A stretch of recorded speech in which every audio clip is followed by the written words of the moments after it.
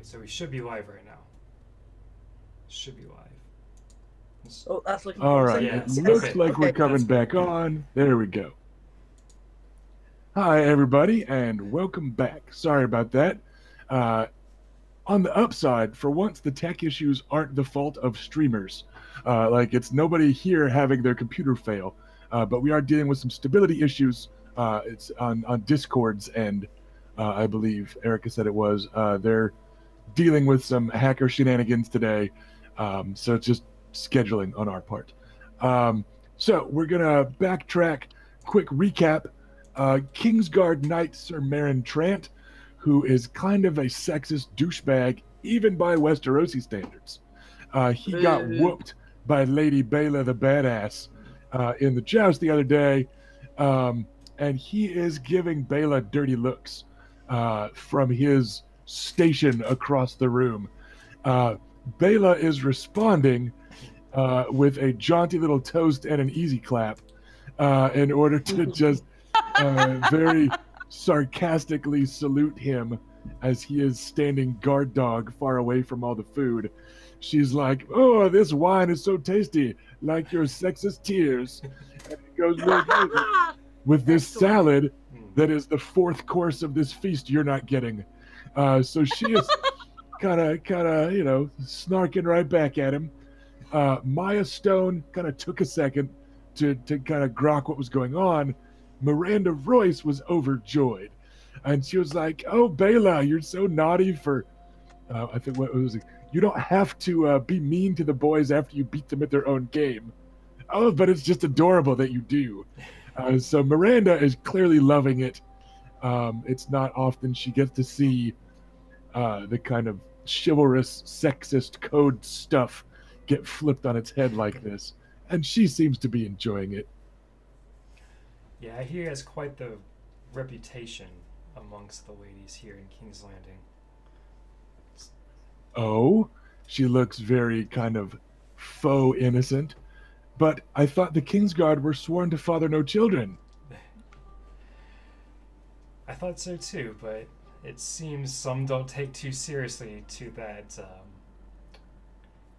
that order.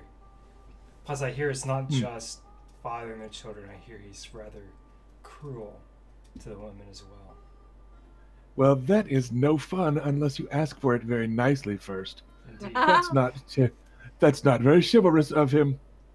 I mean, there are ways to keep from fathering children, but she sighs a little melodramatically. Clearly, they don't always happen. Maya is pointedly very quiet during that exchange, rather than letting it. And she's still very red, but you don't know if it's just holdover blushing from the prior conversation. But yeah, Miranda seems to be just having a great time violating social norms by talking shit about a knight of the Kingsguard that got beat up by a girl. Yeah. Any comment from Reyna? You're right there, and probably easy to notice the scorn roiling off of Marin Trant like Superman's heat vision. Only harmless. I just give him just a smug little smirk. You know, the bitchy one. Oh, I do. We've been married almost 14 years. So, all right. Again, not a lot to necessarily work with the Marin Trant, but gives you some stuff to work with in the group, at least, as you are sitting at the table. And then I believe we had a 5. Which is Lord Peter Baelish, Master of Coin, and currently one of the I swear conversational. I've not seen that list. I'm not... one of the conversational dinner partners of young. Baelish has a pretty well-honed animosity radar, so we're actually going to riff off of Marin Trant's ugly look, and also as a member of the small council, he spends a lot of time around the Kingsguard compared to most Westerosi, so he might have heard them grouching in the meantime. So he makes a point of kind of politely leaning across the table, which is shorthand for like, oh, I'm about to gossip a little. Doesn't actually keep anybody from overhearing, but it's just kind of a signifier. He goes, I can't help but notice, young Adam, that the Wyvern's Rest contingent has done rather well for themselves against their hosts here in the Red Keep.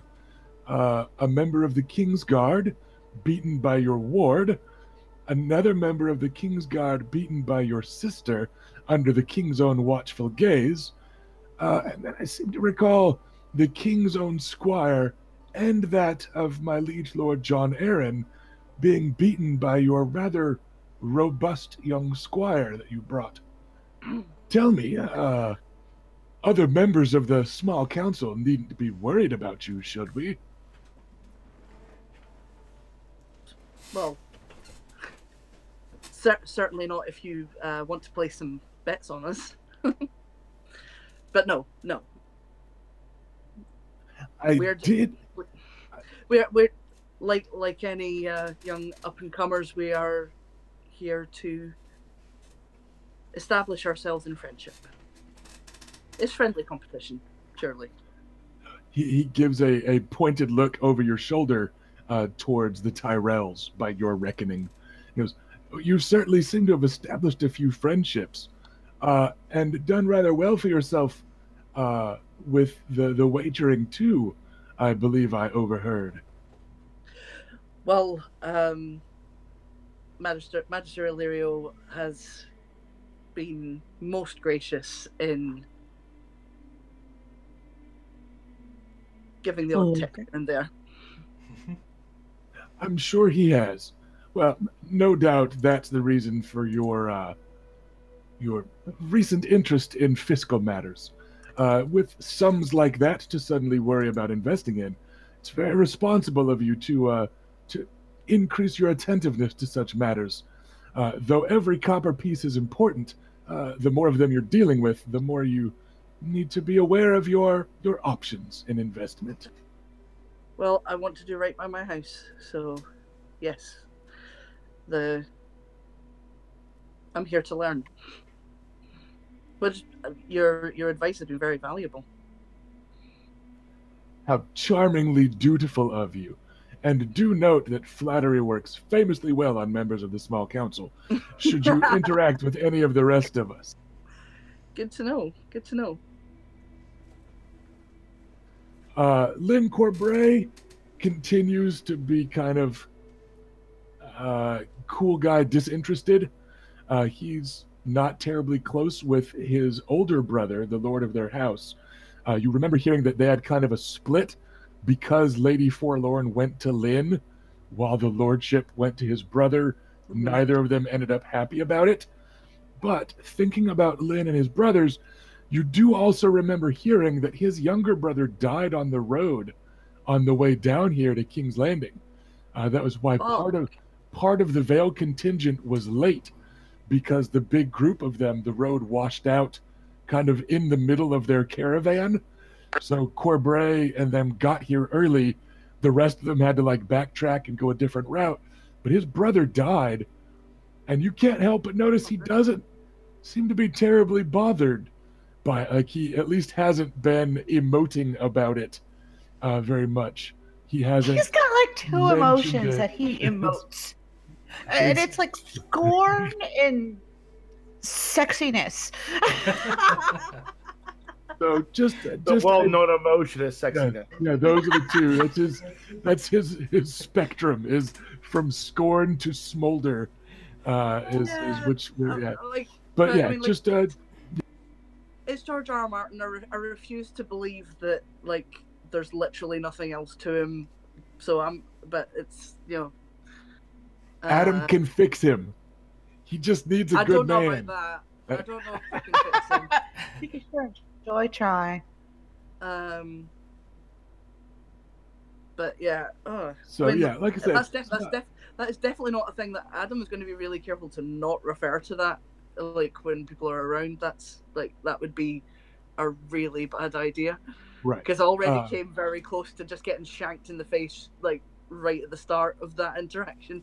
Yeah, so just a reminder that it would seem on notions of familial duty and sibling care and affection for one another, he is just as disinterested as he is with talk of managing a realm, and it's just things don't seem to hold his attention with the conversation that is going on at present. So he's just sitting there looking sexy and not saying much. So. I guess, like, I mean, he was paying close attention to Lord Baelish when Adam turned up at the table. So I guess a thing that Adam might do is kind of try and guide the conversation to the kind of stuff they were talking about and sort of see what happens.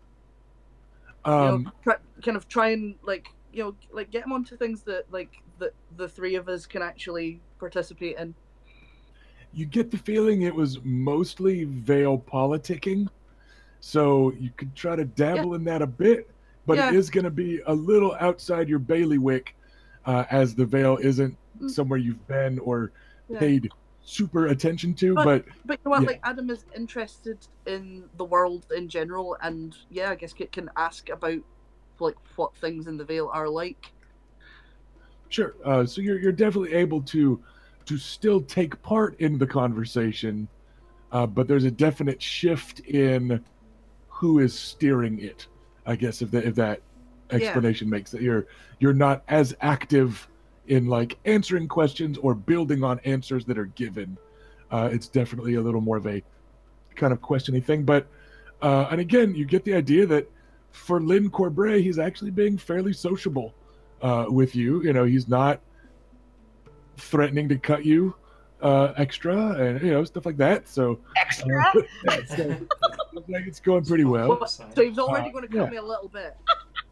Just a normal amount, just the usual. So he's not going to, like, rip me in half. I just want to mention that Raina has noticed that Adam's conversation has shifted to be more towards Baelish, and that I approve. Don't get used to it. Don't get used to it. Yeah, I'm just saying. I noticed it, and I think it's a good.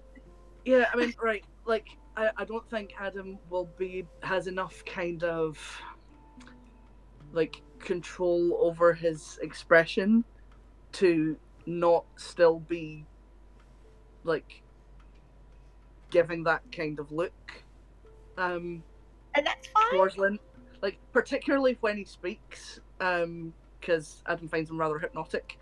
But like, I mean, he is kind of trying to be a kind of deft conversationalist and is kind of growing in confidence at that, but especially because it's going quite well. But I mean, there's still going to be a kind of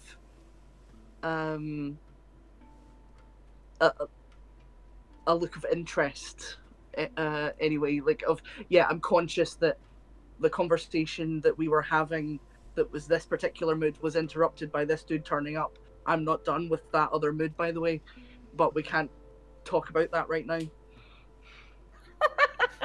So it's good to know that like, Adam is very clearly still thirsty, but he also likes meat. Yeah, that's fine.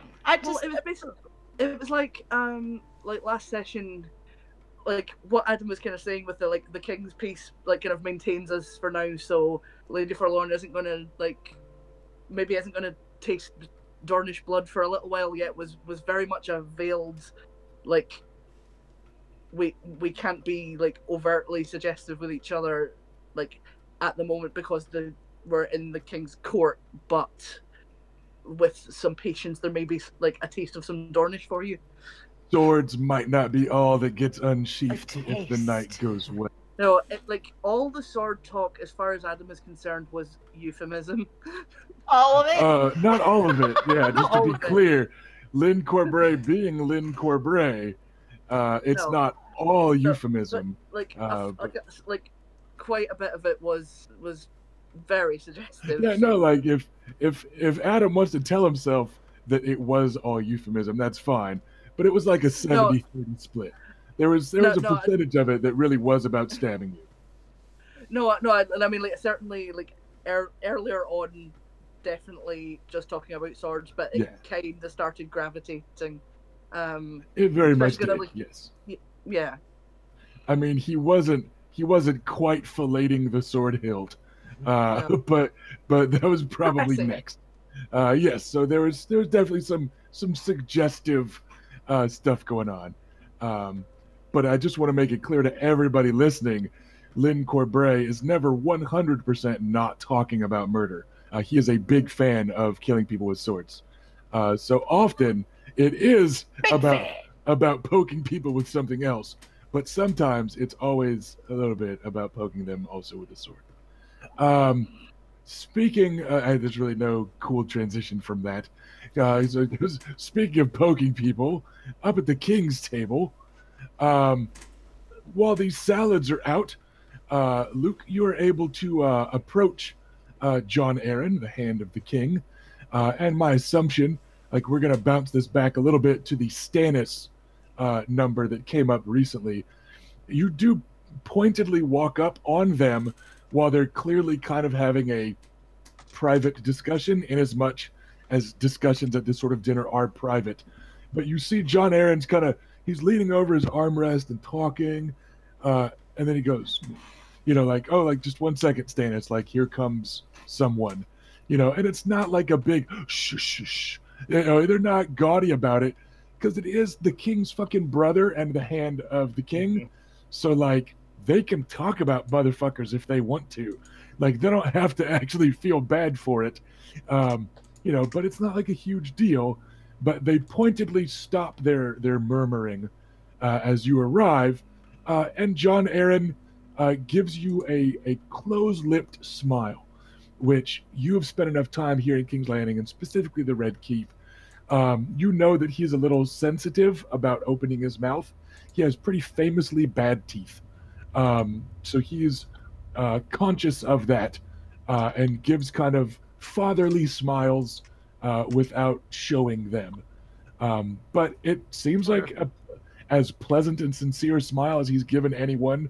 He's a pretty good dude. He was always, as you're squiring for anyone in the Red Keep, you're kind of squiring for everyone in the Red Keep, and he's always been, pretty cool with you, and he was there at your knighting ceremony. Didn't have to show up, but did, stuff like that. So, but yeah, he just kind of gives you a friendly look and raises an eyebrow. And young Sir Lucaris. Lord Aaron, do you mind if I sit for a moment? Oh, no, not at all, not at all. Luke will sit down and begin to have the final kind of the course that's here, and then talk with him briefly, just kind of small talk for a few moments. Yeah, and it's pleasant small talk. It's good to see you back in the Red Keep. We've missed you this week, though. Clearly, you've been busy with your family, and like Stannis, right next to him, has included himself in the conversation, and he's looking like right over your head towards Oris, and goes. And John Aaron's like, busy with your family. And Stannis is like, and some others. In that very Stannisian way. I'm going to turn to him and... he talks, right? He's like, yes, and some others. I'm going to turn to him and go, that reminds me, Lord Stannis, thank you for allowing my siblings to participate in the writing contest, despite not following the proper procedures. He waves off your gratitude like he waves off every positive and negative emotion. And he just, it was only fair given the way the Florents let chaos overwhelm the squiring tables, and given that your boy there wasn't able to handle things due to, what was it, phrase, I believe? Some manner of nonsense like that, yes. But yes, it was no trouble to let her ride, and certainly no less unorthodox than letting her joust in the first place. John Aaron cuts in with, the Dornish customs are not our own. but we are 7 kingdoms, not 6. So it has been a rare pleasure to see your sister tilt, for most of us at least. I believe not all in the Red Keep have shared in our enjoyment. Not all in the Red Keep are appreciative of such strong women as we are in Dorne. The Princess Marcella was quite thrilled to hear that your sister got as far as she did. Jousting tends to not hold her attention well, so she has sent her apologies rather than her attention to the most of her name day joust. But she was quite thrilled to hear that your sister did well. I will pass it on to her. She would be happy to hear that. I do hope the princess is doing well. Yes, her mother was feeling a bit unwell this evening. And again, given your passive awareness, you notice John Aaron, who's good at statecraft, his gaze just flicks over to Maya Stone when he says that Cersei was feeling unwell. He says, yes, her mother was feeling unwell this evening, and Marcella and the other children have gentle hearts, and they are keeping their mother in good spirits by keeping her company in her chambers. Marcella and Tomlin have always seemed to be sweet children. I understand. Food, company, parties don't always agree with everybody. I'll give him kind of a knowing nod. Stannis's gaze doesn't flick anywhere. Stannis being Stannis. If he picks up on the shade you're throwing at Joffrey, he doesn't mind. But he pointedly looks. Oh, was I throwing shade? Yeah. He pointedly looks from Oris over kind of your other shoulder to Maya Stone. He goes, yes, the queen and most of her kin seem to have retired early for the evening. But such things happen, I suppose. The Westerlands are emotional folk, I suppose. Some say spoiled compared to the sterner stuff of the Stormlands. Well, you know us Dornish folk have a reputation for being passionate as well, so I don't fault them. Do you mind if we take a brief walk? Well, I'm afraid I enjoyed a little too much of the wine from home, and I could use some air. I'd like to speak to you about a subject. John Aaron quirks an eyebrow kind of curiously. He goes, sure, some night air before the fish arrives doesn't sound amiss. And he very kind of formally excuses himself from Lord Stannis on one side and from his lady wife on the other. Yeah, you are able to take like, you don't have to go all the way out into the gardens and stuff, because for our intents and purposes, the Red Keep is designed for politicking. Right. So you're able to go to like a small balcony overlooking the gardens, for a closer sort of talk, and he steers you there. That is the more this is likely to not last very long, I hope, way to guide somebody to a private conversation instead of all the way out into the gardens. Do you want to continue that conversation now, or shall we move on to a break and then the conversation? Yeah, let's do that. Okay. So we are cheerfully making our way through the courses of the feast. We are flirting and making friends and talking finances and maidenheads. But we are also going to take a quick break because we are just about the halfway point. So we will come back in about 10 minutes and we will see you all right here. Everybody go eat some food.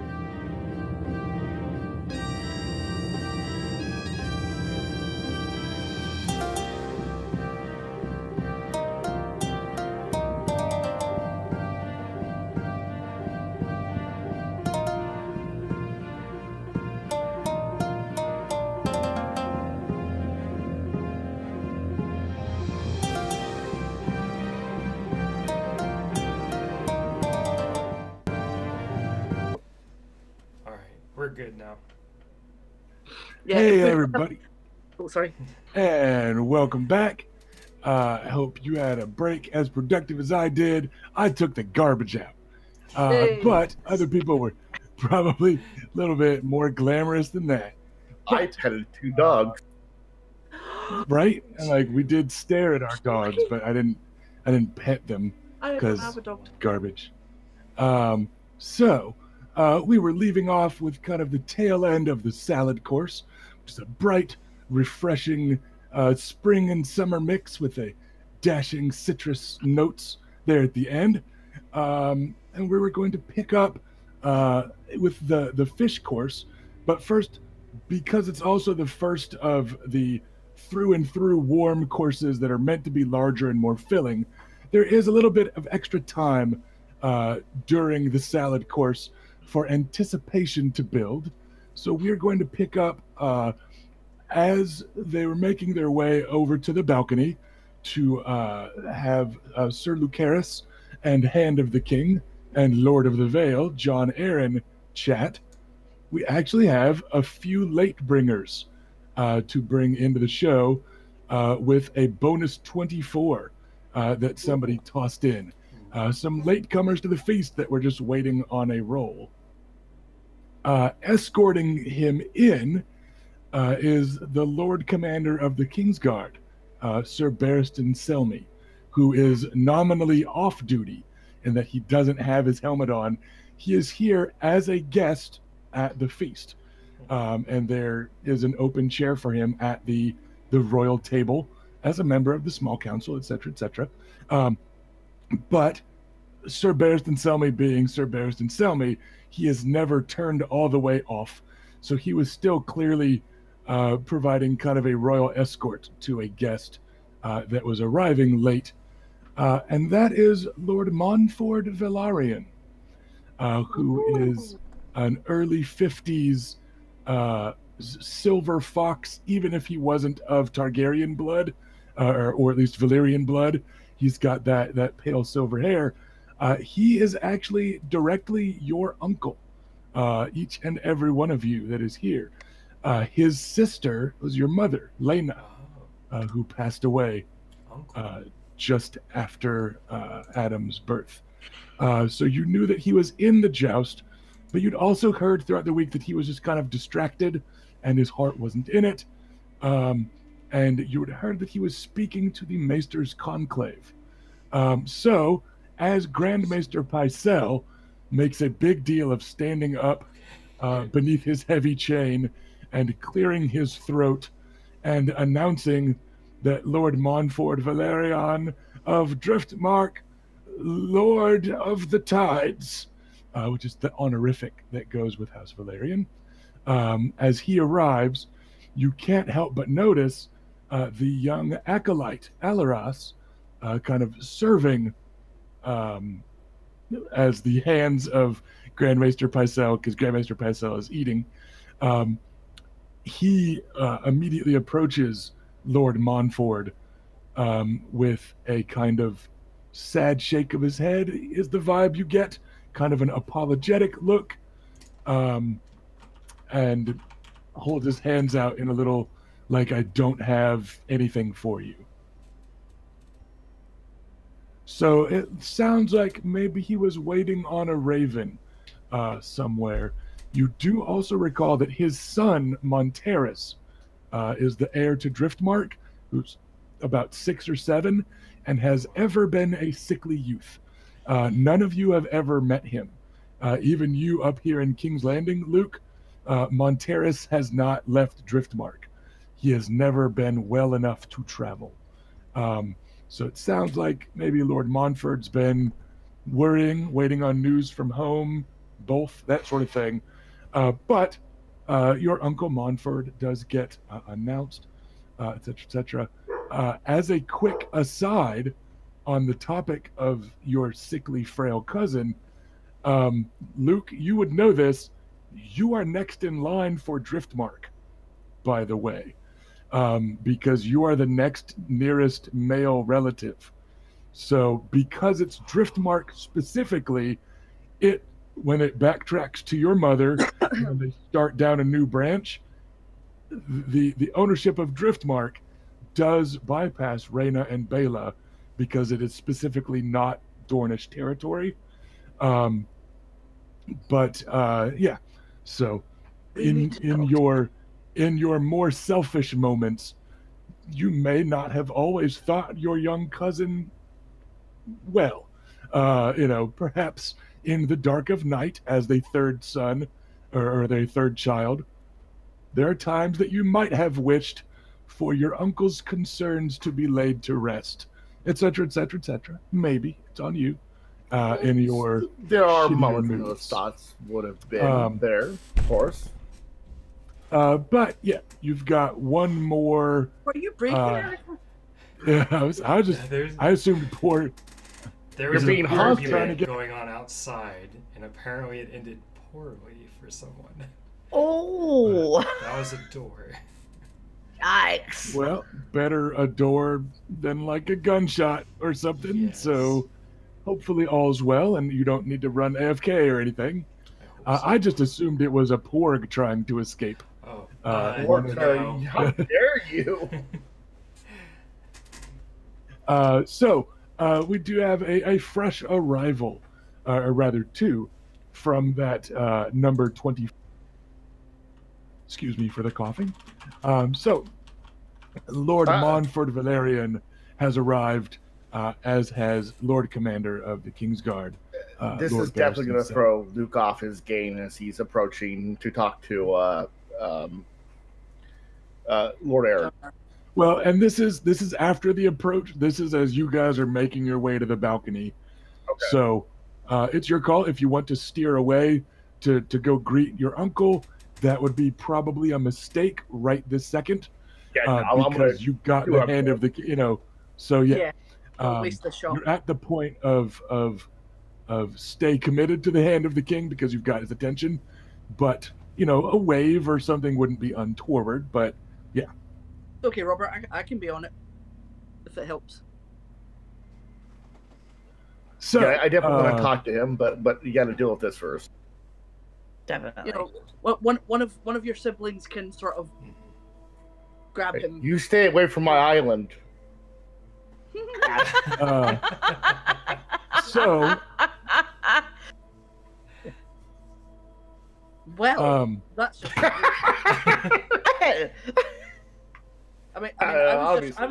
I was just assuming I was going to get the Danet lands once I convinced the king to give it to us. I'm working on that. Be cool. Be cool. Be cool. Be cool. Be cool. Be cool. Adam is not capable of being cool. Fair. on the quick topic of being cool, and then we're gonna go to the balcony. Adam, you notice with your very high passive awareness and the way it's always not so passive on Oris, Oris's eyes kind of follow Barristan Selmy when he enters, and Oris kind of straightens up a little and like maybe tries to look knightly or clean cut or adult or whatever. For all that he has shown nothing but scorn for the other members of the Kingsguard that the house has interacted with, he seems to just kind of straighten up and try to look knightly around Barristan Selmy, Lord Barristan the Bold, the living legend, yada, yada, yada. Just a small thing to notice. Yeah, like it's kind of hard not to. Like nobody wants to let Grandpa Barristan down. No. But it is something that you notice with a lot of other people that Oris seems to not care about impressing or not. You can tell that he kind of tracks Sir Barristan's progress through the room and that sort of thing. Okay. So just That's a helpful to know. note. Yeah. So that's good. yeah. So on the balcony, you have the initiative. This was your idea. So what do we got going on, Luke? Lord Aaron, I wanted to talk to you briefly about something. No doubt you're aware of the trouble with the Danet lands and the accusations on my sister and the unfortunate combat that wound up in young Adam Danet's death. in front of the seven. He gives you a close-lipped smirk. He goes, "Indeed, it was rather difficult to miss at the opening feast, I'm afraid." That is, yeah. The situation is awkward enough that we've been thrust into. That said, whatever happened, the small folk were apparently murdered, and those lands are in need of a caretaker. Currently, they would fall to House Wormwood, based on Ironwood, Ironwood. by the way. Yeah, sorry, Ironwood, based on the recent. I wanted to make sure it wasn't a purposeful insult. Is all. No, it was not. I just my words mixed up. Gotcha. Although I'll use that later. That's good. Right? Like I'm like, it's fair, just maybe not with this guy. But all right. What wasn't intended, but yeah. And well, they didn't seem to have much care over the small folk either, let alone this claim. I wonder if those lands, and I speak to you openly here, I wonder if those lands wouldn't be better back under my house's tenure.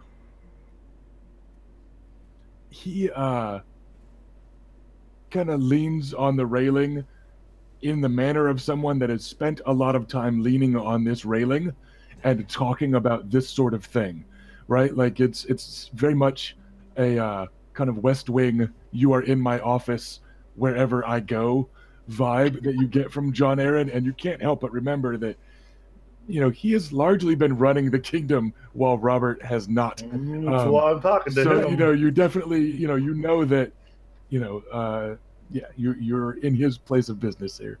And he goes, "I see.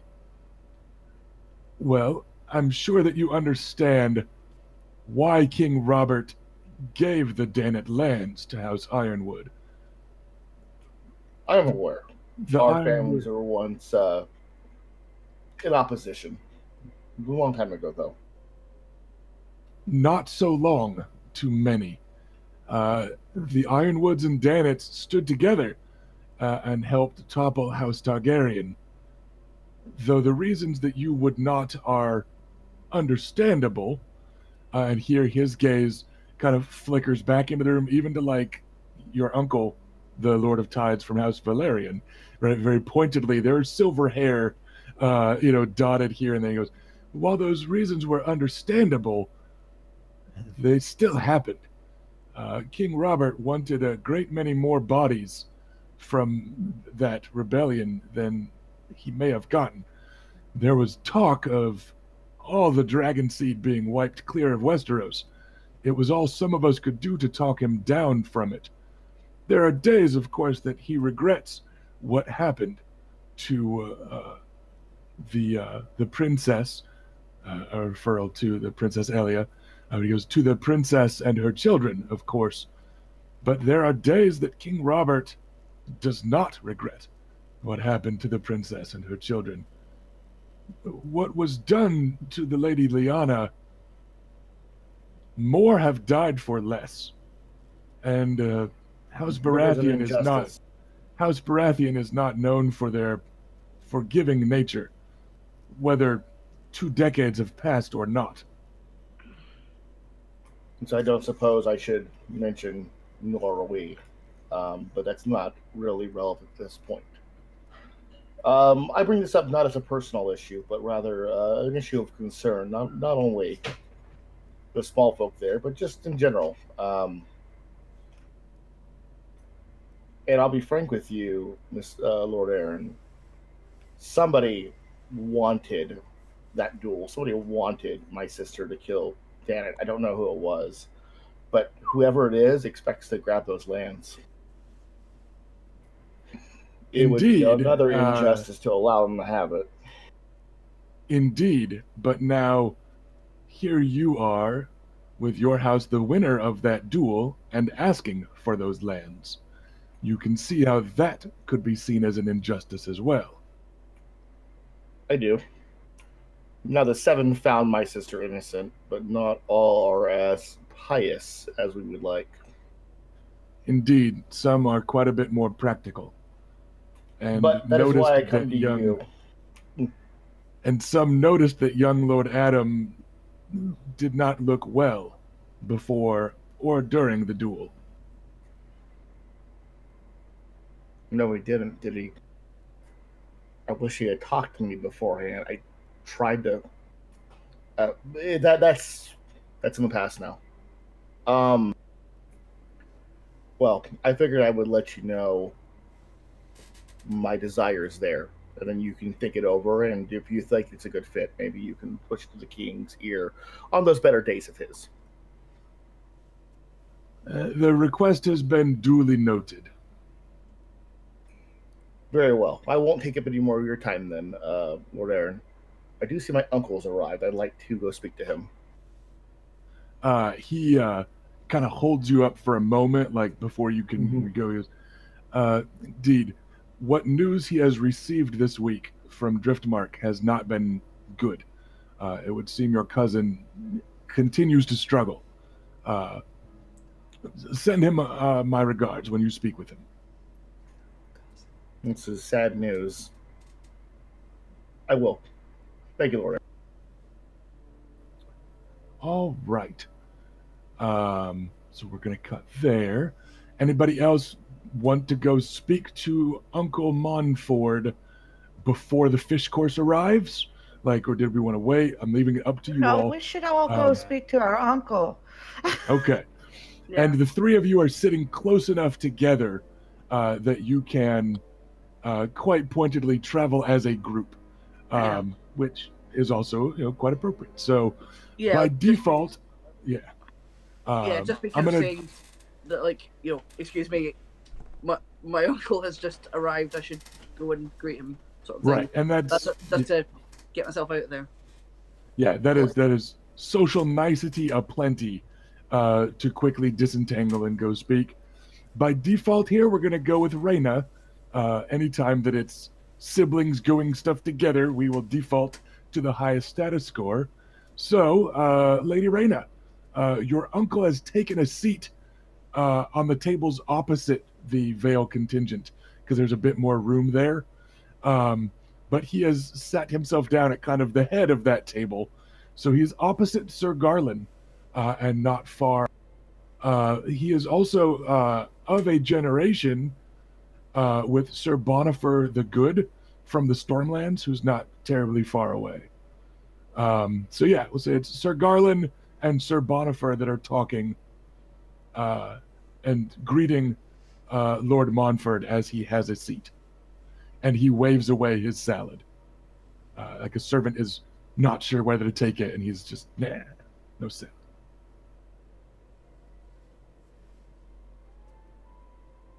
Push to talk. Sorry, I forgot. We've been playing Overwatch without push to talk, so I'm kind of spoiled.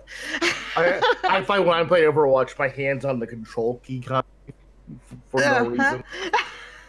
But so we will go across and towards him, make eye contact, catch his eye, so he knows we're coming. He sees us. And most of you have the twins have met him once during one of your 2 visits to Sunspear, because he is the Lord of Tides, and sometimes he still just goes sailing. But you met him once during one of those visits. Adam, you know him by reputation only. I haven't met my own parents. Yeah, well, and so yeah, you all kind of know of each other more than you really know each other. But that's also not at all uncommon in Westeros, the way this society works. So his greeting to you is comparatively warm.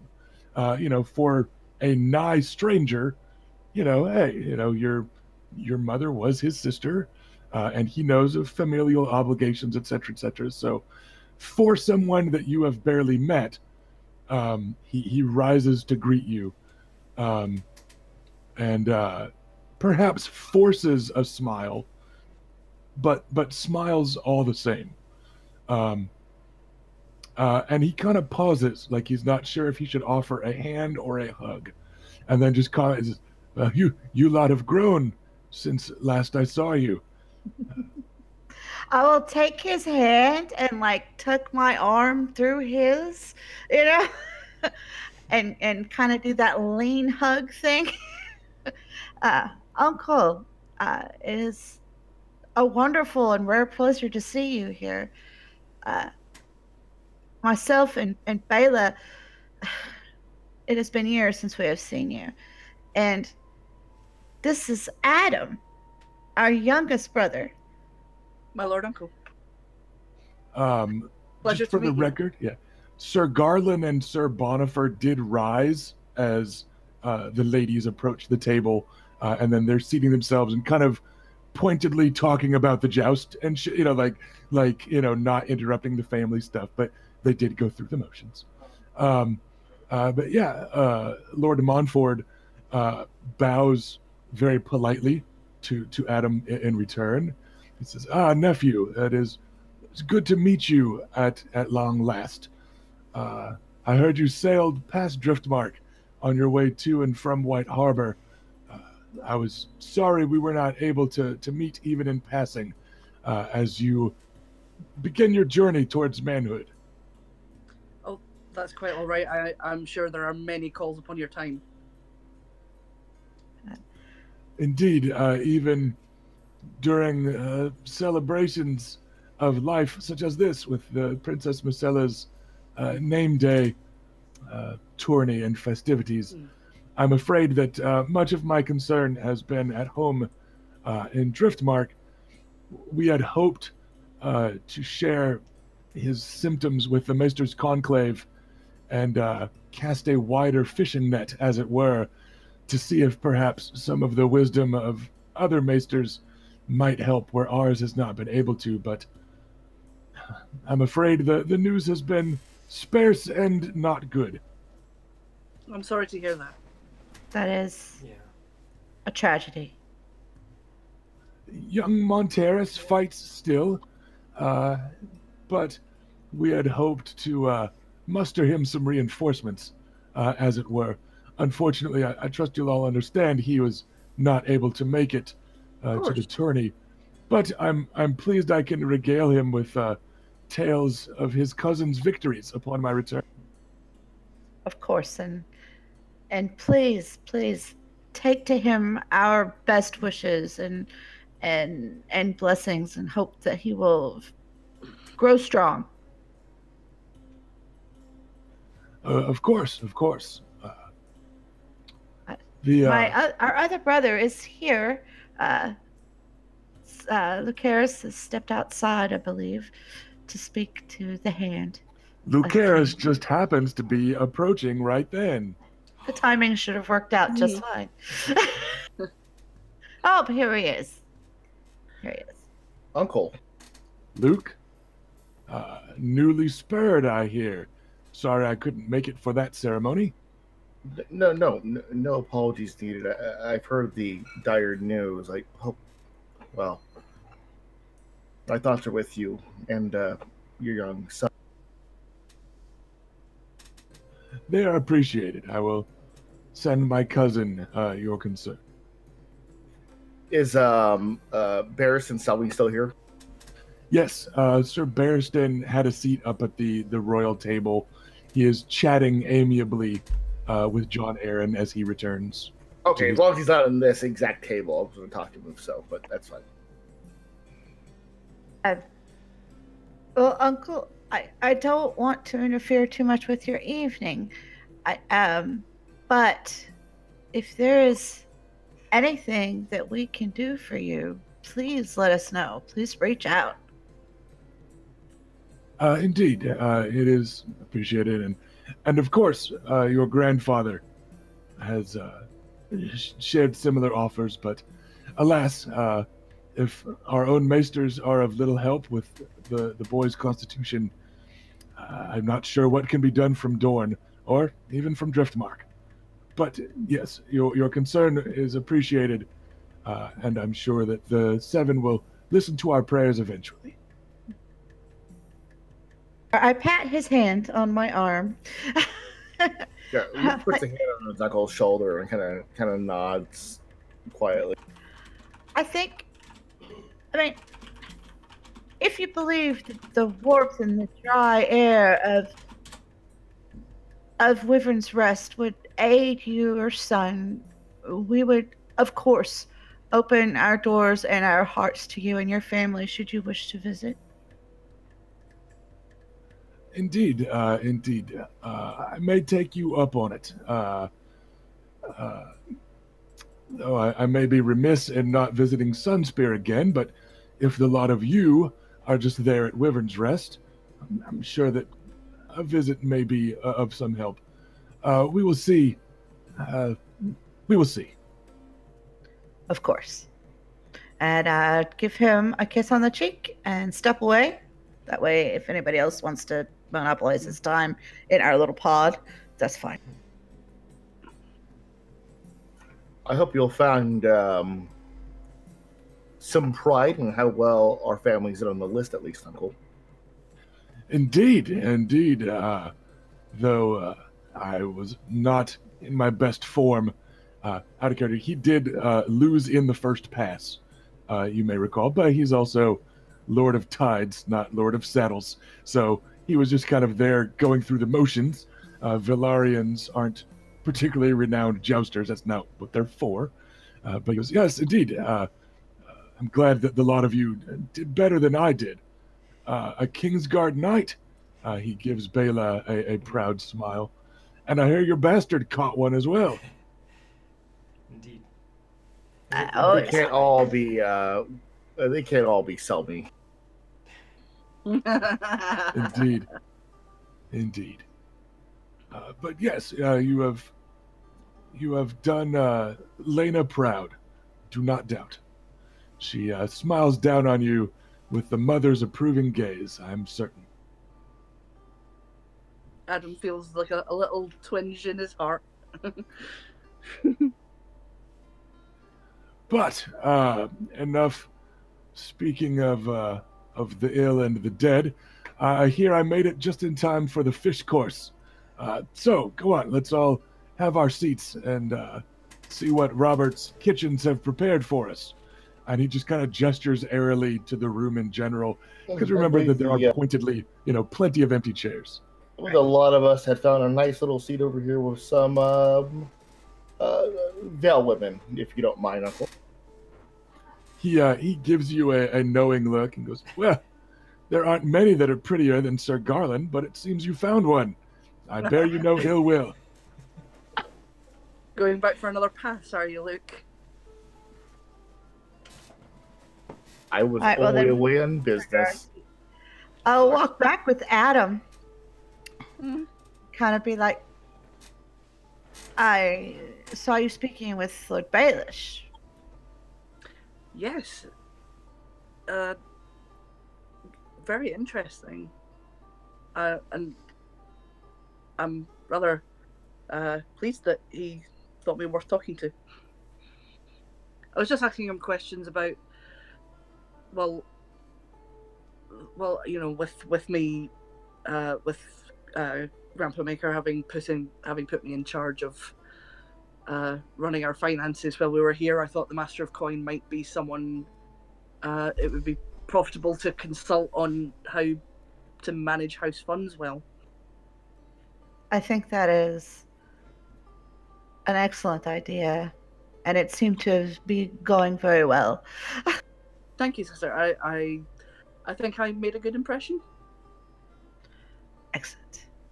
Do you want to return to them, or do you want to come stay with the ladies and Luke? Is that a request for me to join you? It's an offer. Well, Luke, Luke was gesturing to me earlier that he wanted me to join in, so I probably should, or he'll think I'm avoiding him. All right, but then. I'm totally Well, then not. Come sit, have some fish. So sounds like for the fish course, we've got Luke, Reyna, and Adam all going back to the little Vale contingent. What about Bela? Yeah, I think I will join for this course. Okay. And then see what my options offer. Yeah, same. All like, right. Come back. We're all meet up, Yeah, and with then the we'll see uncle. where we go. Yeah. All right. I was trying to invite him along with us. I don't know if that was clear. He did, but he just kind of wished We're you all happy young hunting kids. instead of wanting to hang out and talk about his sickly son, he's like, "You young people go have fun." And also, Sir Bonifer Hasty, Sir Bonifer the Good, is one of the few people in the room that is kind of an age with Lord Montfort. So he seems to content to just kind of hang out over there. You went to the old guy table. Well, it's the old guy table because there's one old guy there, along with like Sir Garland the Darlin, and it's just, yeah, it's where he ended up. So all right then, all of House Nymerian will be over there as trays of the clay-baked trout in a parsley caper vinegar sauce. By the way, Rossi, sit back down. I sit right next to Miranda Royce, enough that our legs are pressed against each other. Gotcha. Oh, Nice. I assumed the next two part, but the increased physical intimacy is duly noted on my flowchart. I'm not. Let me get my Excel spreadsheet out. I've got Just me that does flow charts. I've got a hit location of mildly erogenous zones going for the dinner table here. You're doing great. hit location. So yeah, it's I missed a trick not doing any footsie. yeah, you didn't do enough, but it's got so clay baked trout and a vinegary sauce, and then around each dish is a small thing of small kind of buttered rolls, almost but not quite dumpling'ified by being a part of the last of the cooking process. So you've got the rolls for like the sauce if you want the extra. So many carbs. So yeah, there's the fish course, and it sounded like everybody was back over there with the Vale contingent. So chat, give me 2 numbers, and we'll see what pops up. In addition to the Vale ladies, of course, politely greeting the lot of you as you return. Maya and the lady Miranda make a big deal of being introduced to Adam, who they have not seen so far tonight very much. I will gallantly kiss their hands. Look at you being all bold, Feeling his oats. risking cooties. So yeah, they Miranda bats her eyelashes. Maya looks a little uncomfortable about it. Tonight, Adam. What? Try not hitting too many bullseyes tonight, Adam. Sorry, I did not make that out. So, as Adam kisses their hands, Luke will say, try not hitting too many bullseyes tonight, Adam. Oh. Adam the Archer. Yes, I get it now. Yep. I'm just being polite. Don't fluster him. He's doing so well. And don't worry, quite Luke, charmingly so. I am no threat to you, Luke. Miranda. Adam takes everything so defensively. Miranda very pointedly says, "I wouldn't be so sure, Luke," and gives Adam a smile, and bats her eyelashes and defends his gallantry. Oh, you are too kind, my lady. Lady Royce, I believe you are a troublemaker. Sir Lucaris, I believe I've heard the same about you. Ha! Ha! All lies and slander, of course, unless it was good. That's definitely true. Yeah, pretty much. Get it? So, Adam has several more drinks in by now, so he is probably quite squiffy. So yeah, well, like he did, kiss hands and stuff. So we assumed it wasn't from a surplus of sobriety. That is how you get cootie. Yeah. It's a good point. Like he was at the most cootie-free table prior to all this, but he's deep in the danger zone at this point. Danger zone. So, with our 21, you actually hear a little bit of a fuss as people are beginning to kind of pick at their fish. Maya is once again like waiting to see how Miranda eats it. And it's like, okay, dainty, pick it off the bone with the fork What do we do with the skin? Oh God, the skin. Okay, good. It's crispy. Yay. You know, like she's kind of waiting. Miranda is taking point. Miranda eats with excellent manners, but she clearly, like King Robert Baratheon, she enjoys eating and drinking and that sort of thing. So she is not dainty little lady bites just to go through the motions of eating the food. Like she's like, you know, she's enjoying herself. But with the 21, we actually have a little bit of hubbub over at the Lugas tables. As you hear, Rusty, real quick. Yep. Was I able to wear my small sword into this place? Yes, small sword, yes. Okay. Spear and the like, no. Yeah. But yeah, like sidearm level weapons, yes. Okay. Things that you wear instead of carry tend to be okay. Okay, fair enough. Like worried about the fish being undercooked or what? You never know. All right. So it's just a small hubbub over in the Lugas table. It's the Lady Marita Lugas is getting a little bit loud, almost always with berating Sir Langley Woods, her betrothed. She's just kind of like, can we talk about anything else? Oh, or what if you just tried not talking for a bit before you spoil the fish? And she's just getting enough wine in her, and it looks like she started on the Taroshi brandy a bit ago, that she's been drinking it like wine. So she's just kind of been getting louder. And eventually Orton just kind of claps his tankard on the table. And this is what kind of draws everyone's eye, as he just goes, enough, Marita. As the seat is now available, as Norton is regaling King Robert with no doubt fanciful tales of bedroom conquests, why don't you take Nathan's seat? And I will speak with your betrothed while we continue to discuss the details of your marriage. Move, sister. And he's just stepping in and shoving her a seat or two down and separating them. So it's kind of hard to miss. You know, nobody's throwing hands or anything, but he got to the point where he was tired of his sister getting louder and louder and potentially embarrassing them. So he nipped it in the bud. It's not any worse than the Lady Olenna stabbing the Grand Maester or anything. So it's not quite a breach of etiquette. But it was, you know, enough to kind of draw everyone's attention. So yeah, it definitely looks like Orton is stepping up as the brother to his sister in Nathan's absence.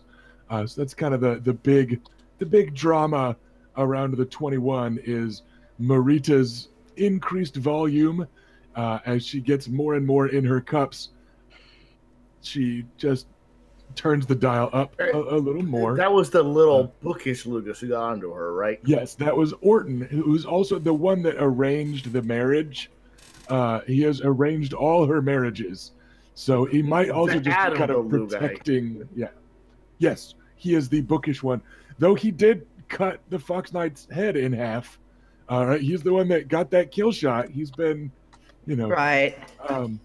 So you notice as the Lady Marita stands up to take that seat, she instead hip-swingingly sachets towards the royal table. So we're just going to kind of move her chess piece up there and pick up from there in future courses and stuff. But yeah, she is still doing like she's wearing black to be grieving, and because black is also one of the family colors. But as has been the case with her throughout the feast, she's wearing stuff that's a little tight around the hips and a little tight and open around the breasts.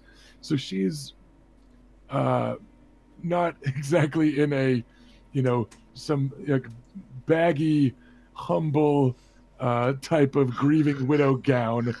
she's just going like, whatever, black is one of my colors, right? And she is very pointedly, and remember that their mother is of Clegane stock. She's kin to to the Cleganes, and they've got the big beefy builds, and that goes to her curve also, especially compared to like the Dornish builds that the Rhoynar that you got are a little bit more used to.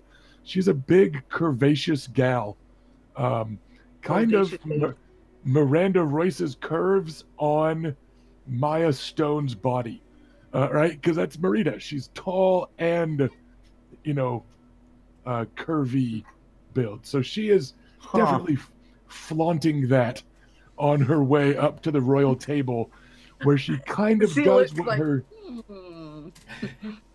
So she goes through the motions of doing what her brother said, but very pointedly doesn't do exactly what her brother said. So that's kind of what's going on there. With the 19, you just noticed Sir Bonifer Hasty, who again is mid-50s. He's of an age of your Uncle Monford. And he is speaking with your Uncle Monford in his kind of usual sour-faced way. Sir Bonifer is called the Good because of his piety and his kind of vocal piety. He's one of those kind of unpleasantly into the seven types. And remember, the church isn't back in military power. We don't have sparrows rousting through the streets or whatever. Faith militant or anything. Yeah, right. That's not a thing. But he's still one of those guys that's very vocal about his faith and about the propriety of the faith. He's drinking only wine and only watered down and only in moderation, and that sort of thing. And he also has a complicated history with those of Valyrian blood. You recall in passing, he was once infatuated with the Lady Rhaela Targaryen, who would become Aerys's sister wife, and of course, mother to Prince Rhaegar, etc., etc., etc., the mother-in-law to your kin, Elia Martell, on both sides, But yeah, apparently in their youth, he was quite infatuated with the Lady Rhaela, and she may have returned it, and then he swore off jousting as a result of the fallout of all that. So somebody goaded him back into the joust here at Princess Myrcella's name day tourney, and then he seems to have sworn it off again after eventually losing. But he is speaking with Lord Montfort the way men of a generation do, right? Like, you get the feeling he's not actually preaching at Lord Montfort. Lord Montfort isn't just going through the motions of speaking about his son or other social niceties. You get the feeling that they have some history. Sir Garland, for his part, has politely kind of joined a different conversation to leave those two alone to their old men talking in a way that, just folks with a couple decades more history than other folks have. So it's nothing loud, it's nothing unpleasant, but you get the feeling it's kind of old guys that disagreed in their youth and have just seen a lot of shit together, and now it's kind of mellowed out to just like, hey, I'd rather talk to you than some kid, that kind of vibe, So they look to be, kind of just companionable older folks hanging out. So nothing you can really hear from your side of the room, but Sir Bonifer seems to be a little more pleasant than normal, and Lord Montfort just might be a little more sincere than normal, as kind of the standoffish old Valyrian blood. He's often a little aloof, and seems like the two of them are maybe kind of good for each other. So that conversation's going on with our 19 over there.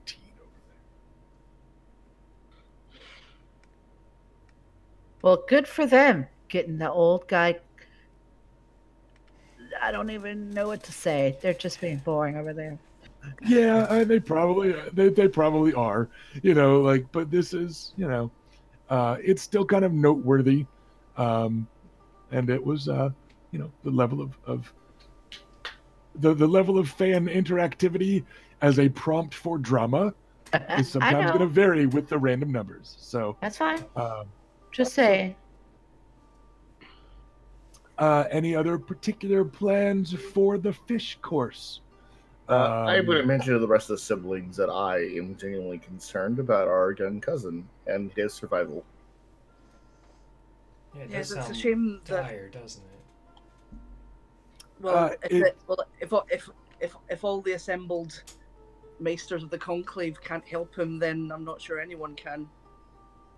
Yeah, and it doesn't sound like new news to the lot of you. It's just like this is all you've ever heard about your young cousin, is that he has not been well. He's poorly. He's not well. He's just He not doesn't flourishing. still breastfeed though, right? not that you have heard of. That he's No. got one up over some kids. See, what you need to do is get him some of that flea bottom. Get him some of the good stuff. He'll Mm, gain a couple feet and 100 pounds overnight. I Get suspect better that will over there. turn most young boys into whatever they end up being. I think we need to pay for Bessa to go over there and sort him out. She'll get him fed up right. So it doesn't sound like it's a particularly. Not like that, look, Jesus. new- It's not like, look at particularly- use the other half a foot. Oh, So it doesn't sound like it's new dire news. It's just not a solution, right? Like he had hoped. they were hey, hoping maybe, for an answer, and they didn't get the one they wanted. So Yeah. they're like, just some kids don't do well. It happens. So yeah.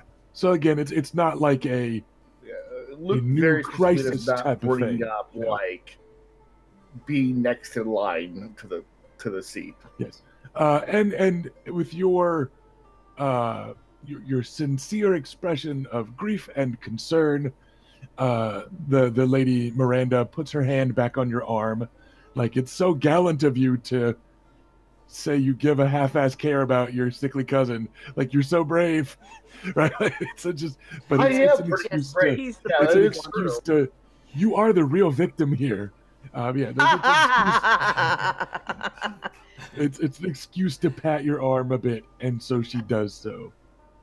I think it's more that there are very few left of our bloodlines, and the loss of even one branch off this tree should be mourned There if it is- happens. Yeah, there is another Valerian bouncing around, but he is a bastard. Really? I'm Where is he? adding to my list to befriend. Sorry, what was the question? Who is he? He is Aurane Waters. Oh, Rain. Aurane. He is the bastard of Driftmark. He is your uncle's half brother, so he's also your uncle. But yeah, he is a good bit younger. He is mid-late 20s ish instead. So, but yeah, he is around. He's probably on Driftmark or on patrol right now.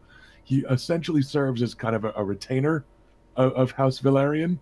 Kind of, the way the bastard brother of the Lord might be like a master at arms type of thing. He is only, again, their military stuff is all fleet-ish. So he's just, he rides on their, fleet patrols, yada, yada, yada, yada. He is He's not a here pirate. this week. He is a very good-looking fellow from all that you have heard.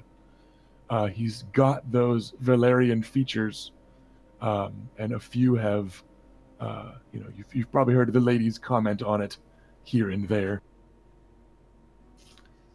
Alrighty then. Sorry, I didn't know about him. No problem.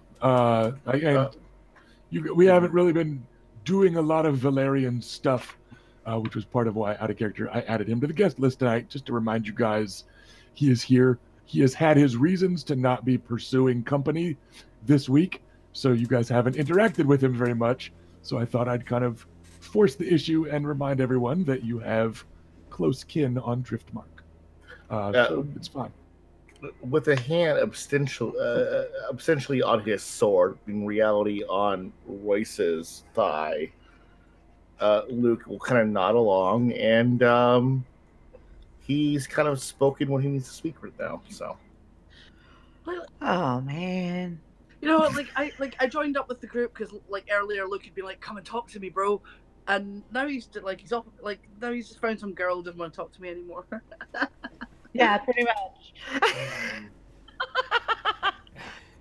Luke, you're a fine. little distracted. That is true. No, that's like out of character. That's totally fine.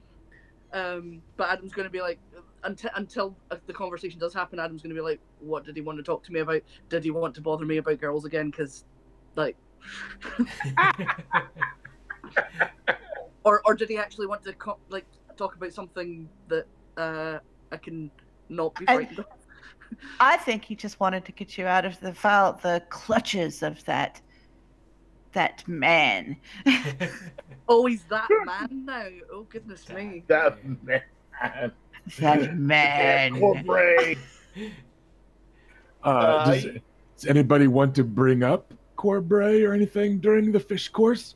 Or are we politely ignoring it because he's still within move and attack distance on a combat map?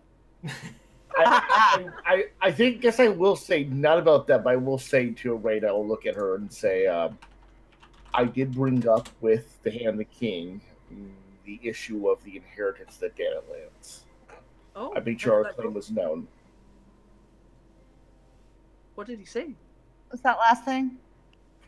I made sure our claim was known.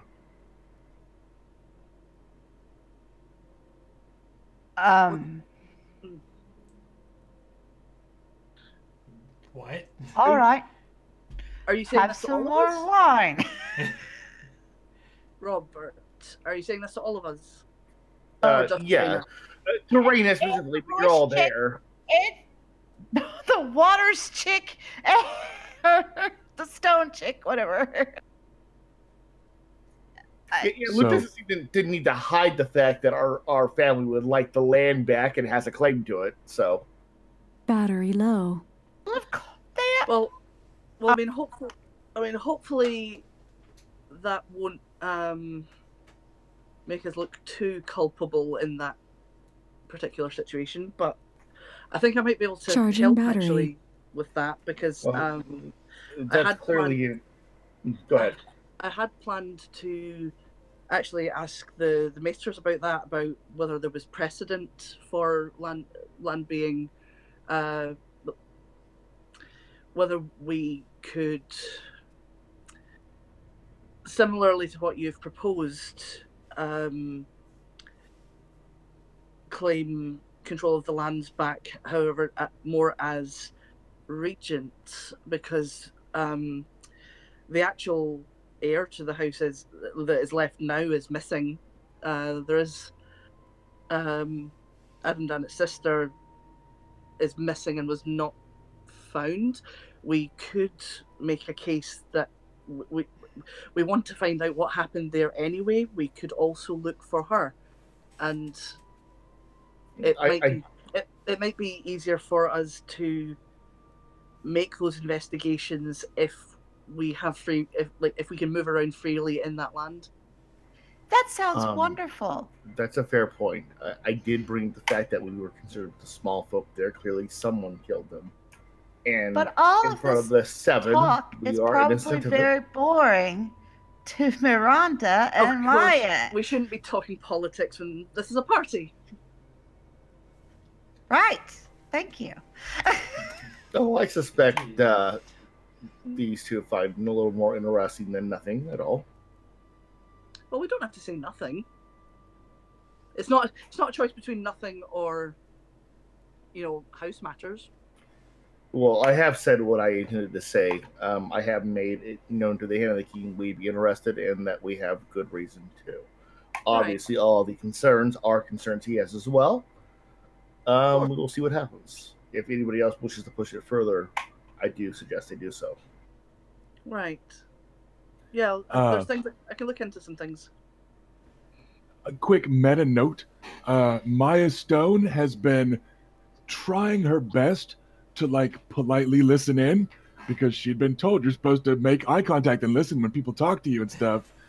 Miranda has been pointedly not. She's suddenly like, motherfucking fish.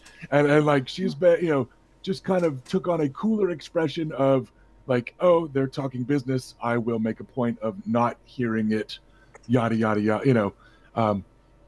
Nobody's commenting either way. But highborn ladies not from Dorne learn very quickly how to stop hearing things. When talk turns to manly matters of running a kingdom and stuff. So she doesn't respond or seem. I want to make sure Luke has the expression on him that tells to the girls that, like, okay, you're playing along. I get it. Way to go.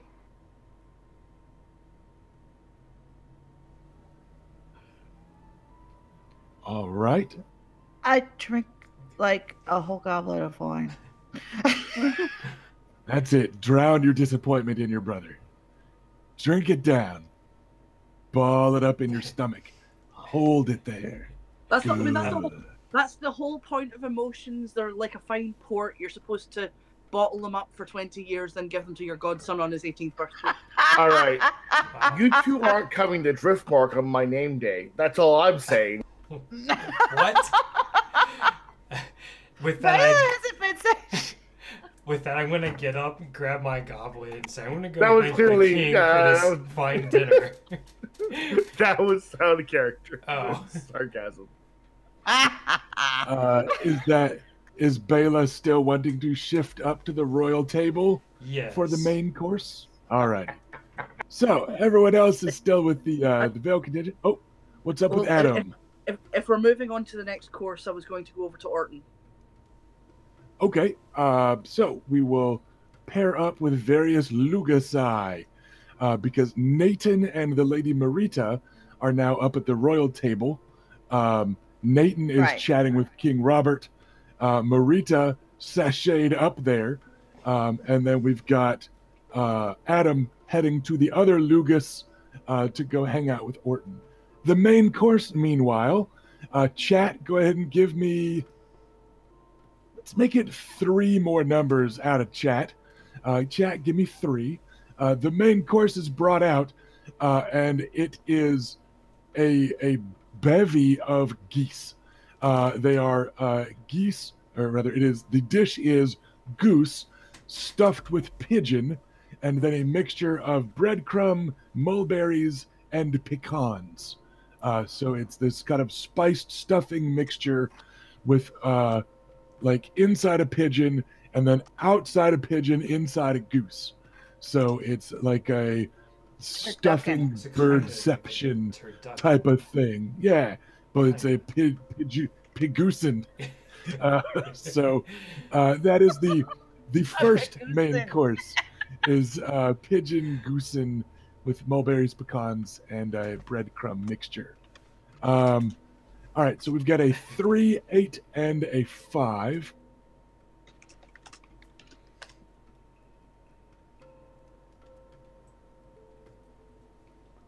Okay. And then what we're actually going to do, we're going to nix the 5 from Era because we've already spent a little more time with Peter Baelish than we had planned. So we're going to nix the 5 and swap in Locks 23. But Ira Hexa, I know I'm saying your name wrong. I'm sorry. Make sure you remember to pick first next time I call for numbers. So we're going to go 3, 8, 23 for this batch because I am also trying to spread things around also to like where the players are so that we'll do that. Hopefully that works. So we've got 3, 8, 23. Give me one. And then because Luke and Reyna both had to go randomly AFK, we are going to cut to the 23, because that is Sir Langley Woods, who is over there seated right next to Orton Lugas. So we're going to cut over to Ash/Adam, because that's where one of our little random numbers was. So it's Langley Woods just trying to companionably unload on Orton Lugas in like I don't know what to do to make her happy, and you arranged the marriage, and it seems like I'm not enough for her, and if she's this bad when we're just engaged, I don't know what to do. And I bought fancy metal armor like a proper knight, and it's not working, and I'm trying to act like one of you southern lords, and that's not working, and I served her all the wine she asked for and then the brandy that she wanted, but she only got worse and worse. It's that sort of just kind of commiserating. Oh man, like while Orton is just kind of coolly like, yeah, you did. This is never gonna work out. Sorry, I ruined your life, but whatever, man. Like, you guys signed the contracts, so you're gonna marry her. Suck it up. Like, he's kind of short on like empathy. Like, he's not being a dick about it, but it's just like, yes, I know. I'm sorry, especially when she's in her cups. She can be quite a handful. Some men rather appreciate that, though. Like, he's trying to kind of, like, like bitches. What you gonna do, bro? Yeah. So that is the scene as you approach the open seats over there with Orton. So that's your cue, Adam. What do we got? Everything all right? I mean, everything's clearly not all right, but this is the polite way to come in, I guess. Sir Langley takes in a breath like he's about to start over, and Orton cuts him off with his higher status roll for like an intrigue initiative. He rolls the dice and gets him. He goes, yes, no, everything's fine. This Taroshi brandy just got into my sister's head a bit quicker than any of us suspected. So she's just been a little untoward this evening, that's all. I see. Well, do you mind if I join you? Oh, not at all, not at all. And poor guy. He turns and kind of shoves open, the chair next to him, and gestures for you to sit in between the two of them. Like, he slides back over to his chair and is now offering you margaritas between he and Langley. I kind of feel like he's going, like, have a you're seat. stuck with him now. How are things on the eastern side of the room? Or whichever direction it would be, Busy. Just quite busy. Yes, I think I've sort of had more conversations with important people than I have in my entire life. Indeed, it would seem the Master of Coin had an enthralling conversation, given how long you sat at that particular table. Well, yes, the company there was very pleasant. I wanted to really just sort of learn from him, I guess. There's, I'm sort of expected to be the clever one in the family, so I might as well talk to clever people and learn how they clever. Indeed, a similar struggle I find myself facing in the Stormlands at large, I'm afraid. I knew you would It looked as though you didn't find only clever people to talk with. No, I spoke a little bit with Sir Lane Corbray and Michael Redfort. Though they're not the sparkling conversationalists that Lord Baelish is. Well, you seem to have had a productive evening then. And I saw your Lord Uncle arrive. It sounds as though the news may not have been good. Unfortunately not, no. It was good to meet him for the first time, though I wish it were in better circumstances. Indeed. Well, by all means, let's dig in on the goose here, as it is soundly well cooked. Come, Langley, have you had this before? And he kind of tries to include old Gangly Langley into it, who is like, I've had goose, but what's all this stuff? And is like, whoa! Well, He's like, oh shit, there's a pigeon in here, and, you know. Yeah. Yeah. Adam's like into food and stuff, so we'll kind of talk him through it and why these things go nicely together and stuff. But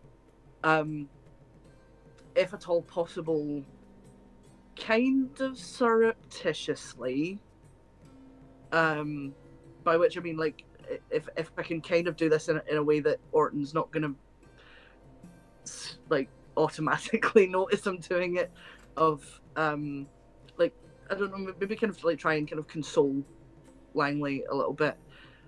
Just like going for the rebound, gonna seduce him away from Marita and stuff. Is that what you're? I mean, who can deal with women after all? But what, there was another option. No, I know. that's not what I'm doing. I'm just teasing you. I know you are. I know you are. Because you hadn't blushed enough this session compared to last. I had to get that red going. I know, like we've set the bar really quite high. We got to give the people like, what they want. Sir Langley, let her have a bit of space. I'm sure she'll calm down. But if she does not, almost all contracts have loopholes. I'm sure one could be found if you felt that things would, if you require extracting. Oh no! I love her, and she will grow to love me in time. That's how these marriages work. Oh Lord. He sounds desperately upbeat. Oh, you sweet summer child. Well, I certainly hope so. I certainly like to believe that love prevails. It will with us. I just need to give her what she wants, enough that she knows I mean it. Well, I mean, have you also tried? I mean, I'm going to say right now, I am absolutely no expert. This is purely from observation. That, well, sometimes if you just automatically give someone everything they want, they might take it for granted. I've never thought that. No. I mean, perhaps. I just killed Robert. Okay, I legitimately thought he was gonna fall for a second there. Are you okay? All right, Robert's good. Yeah. No, But like, I mean, you're clearly a gallant and earnest knight. That he blushes adorably. Yep. No reactions here. That's as you say, well, not as you say. Sorry. You know, there are many young ladies that that find that very desirable, and well, maybe if you're sort of more, if you take a more relaxed posture and aren't sort of chasing after her heels all the time, she might, you know, if well, think about this, like when I was at White Harbour, I was around the same handful of squires all the time, and sometimes that made things quite fractious because, well, we kind of got sick of the sight of each other sometimes. So sometimes getting a bit of space away from someone will make you appreciate their presence more, and I think maybe that would work for her possibly. He gives you it's not a suspicious look, but it's that like, no, I don't think that'll work type of, like a skeptical look. It's like, no, I don't know. Well, in time, my lovely Lady Lugus she'll chase me back. She'll see. Once I bring her home and she sees the splendor of the North, which you've seen, she'll appreciate it, and all will be well, I'm sure. and the wedding will be magnificent, and she'll be fine. We'll be fine.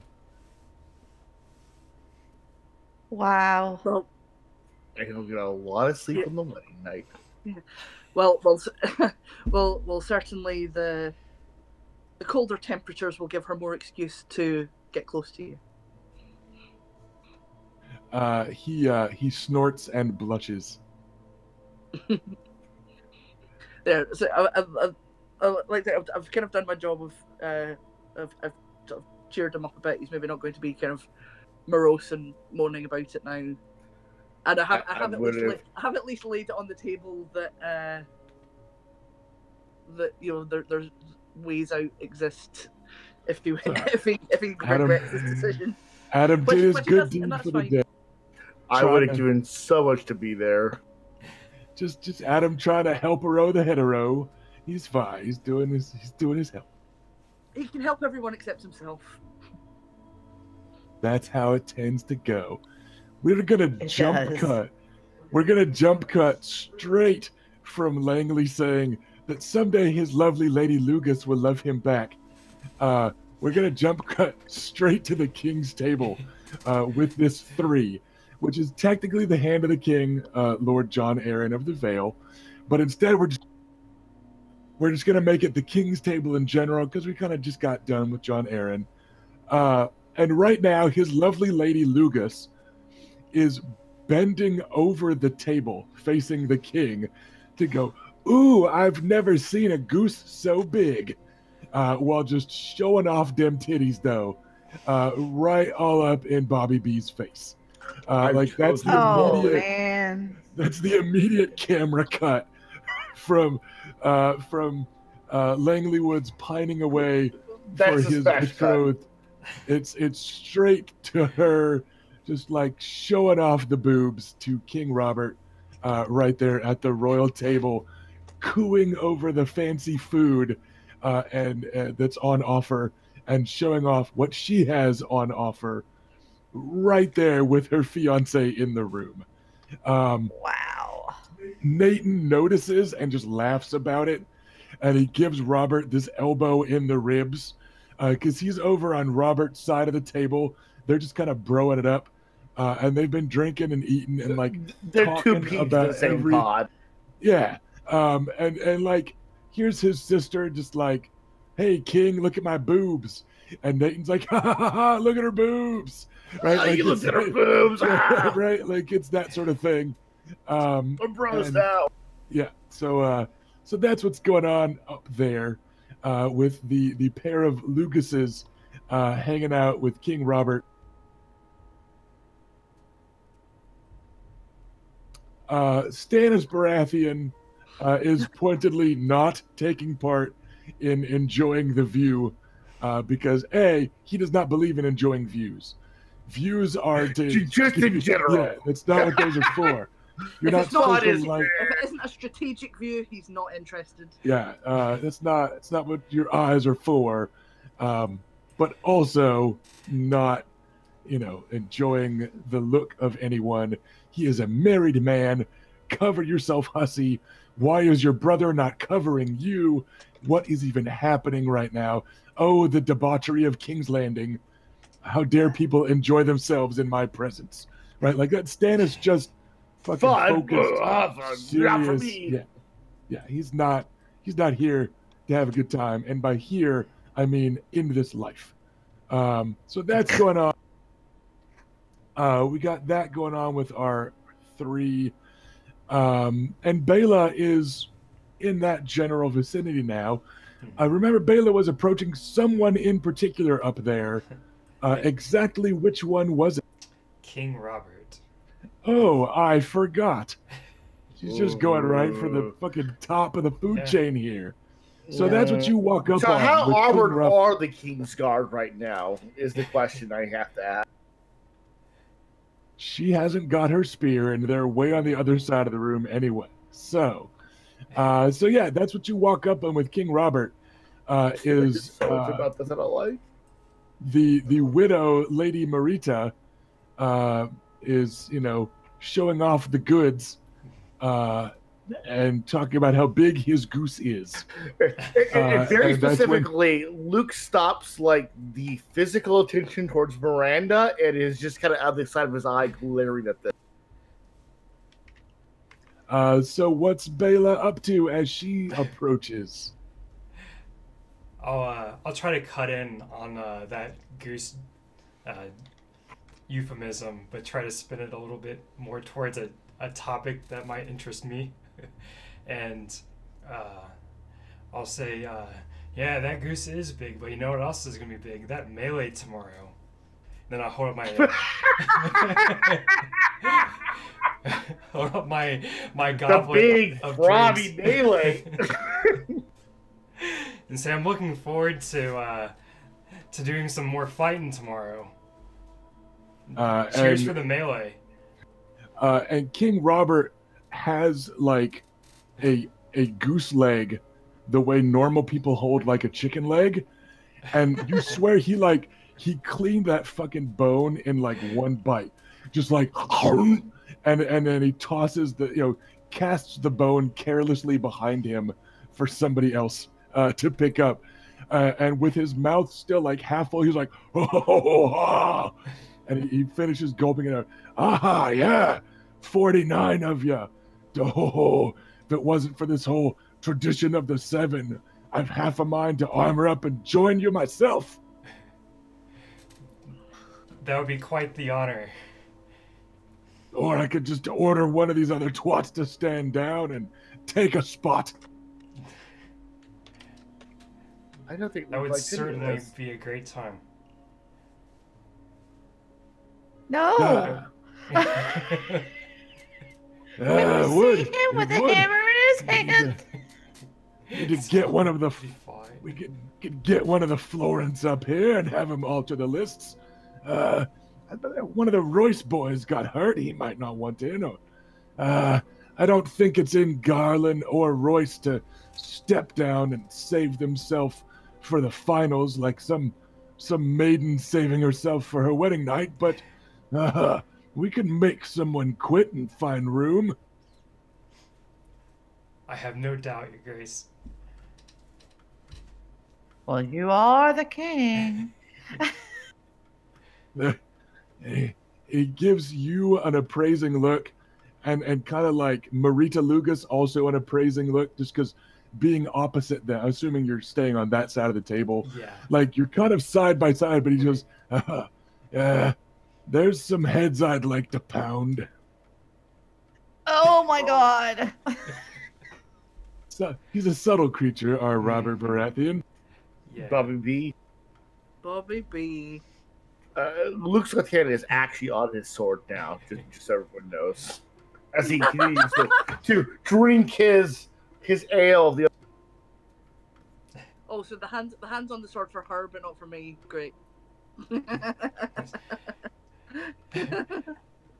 That's fine. That's fine. That's okay. I'm not complaining. Seriously, I'm like watching from my table. Your siblings are all crazy. And I know. he chuckles to himself, goes, I could join Thoros's team. Oh no. They could get that Frey boy off of it. I don't think they'd mind making him quit. Yes. It's been a great opportunity for our family to come up here and participate in the jousts and all the competitions. You actually see his features darken for a moment, as though he kind of remembers who he's talking to. For the first time, he goes, yes, it took you a lot of your time to get up here, didn't it? I almost forgot who Lucaris was, him just shadowing Aaron all this time. Why did you lot need such a powerful invitation anyway? What's your grandfather been up to down there? I'm afraid he might have thought we needed extra time to make the right impression. Well, Out of character. You it's a good certainly- fucking question. he certainly wasn't just waiting for the fruit to ripen. You two are well past marrying age. Why'd he keep you away from the capital for so long? He's never shared that. It's been a mystery to us as well as you. Huh. Keeping the Dornish beauties in Dorne. That's not the way to keep 7 kingdoms acting as one. I understand he's too old to come visit himself. I don't blame him, I suppose.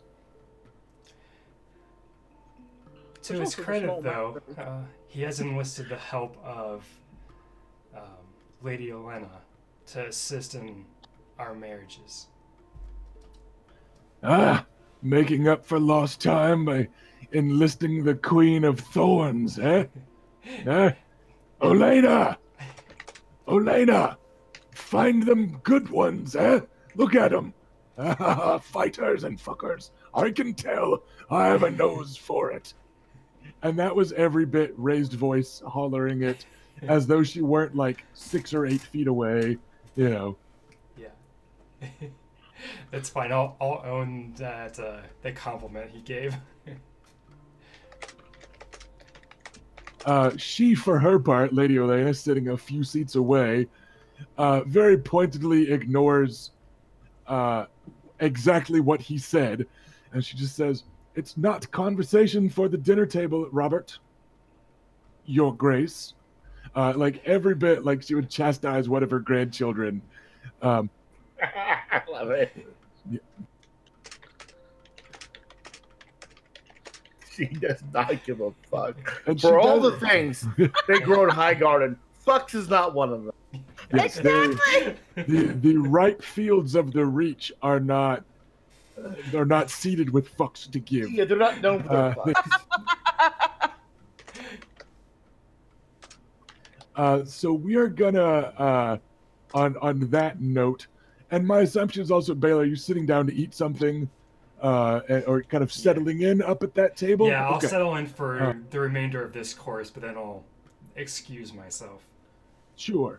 But that means we've got a few empty seats there at the Vale contingent where the rest of you were sitting, and we've got an 8 that somebody picked. So as most of you are eyeing the king's table with half an ear to King Robert talking to your sister, on the other side of your table, a pair of black leather pants approach.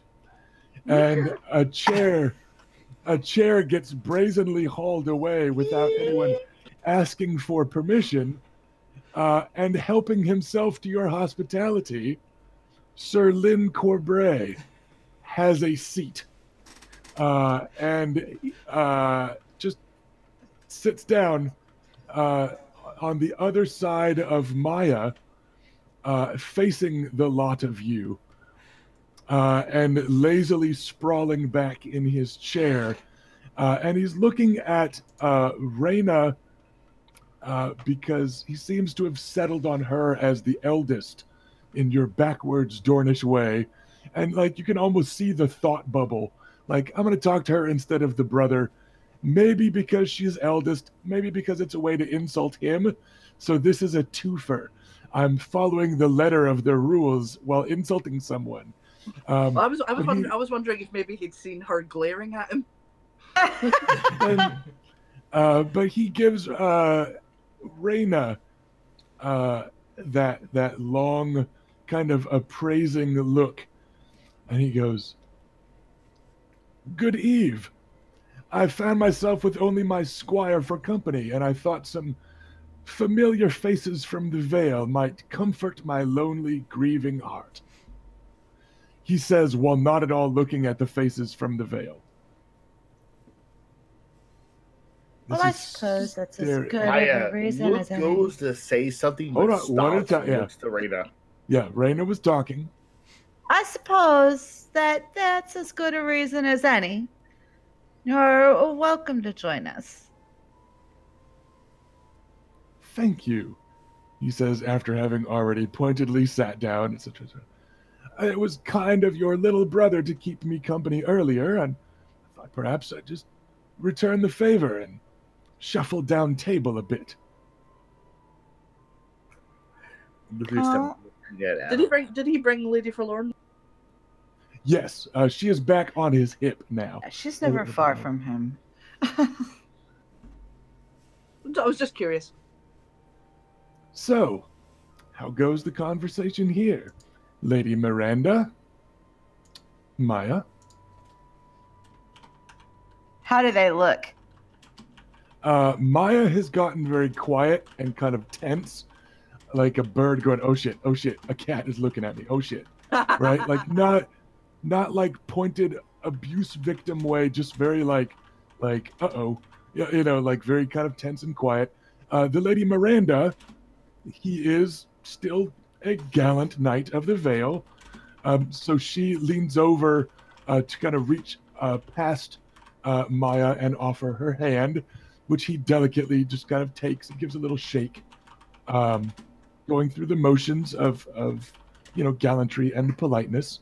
And then Maya, when she returns to like lean back in her seat again, is very pointedly leaning to face Sir Lynn, but leaning back in her chair towards Lucaris. So she's maintaining proximity on Luke while politely giving her attention to Lynn Corbray. I was sorry to hear the news of your brother.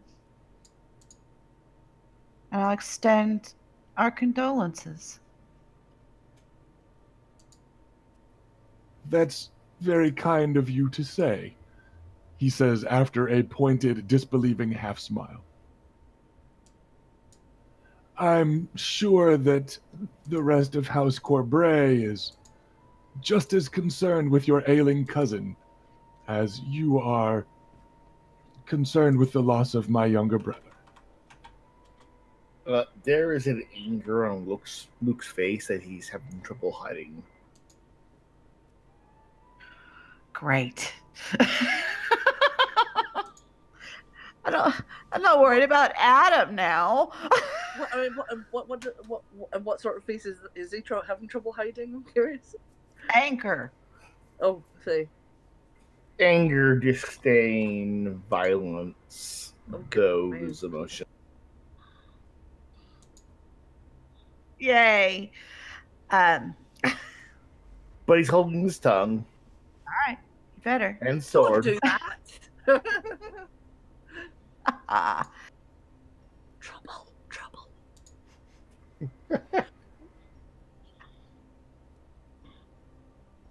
I can appreciate the similarities there. Have you found this week to be a profitable one, then? I've done well enough for myself and have a few more wagers riding on the melee. If I'm not mistaken, go ahead, Rusty. I trust I'll see you there, he says with a quirked eyebrow that leaves it unclear whether he expects you to be taking part or watching from the sideline. If I'm not mistaken, Raina, House Corbray has had some difficulties with funds, but I'll be there in melee. Some difficulty with thugs. Funds, money, coin. Funds. Okay, I misheard thugs. And I was like, no, that was you guys. Okay. That was our problem. That was the data problem, really. Well, I will definitely be there. That was definitely intended as a subtle insult. Oh yeah, no, it wasn't subtle. I got you. I just didn't hear you. Well, an insult, period. I will definitely be on the field. Who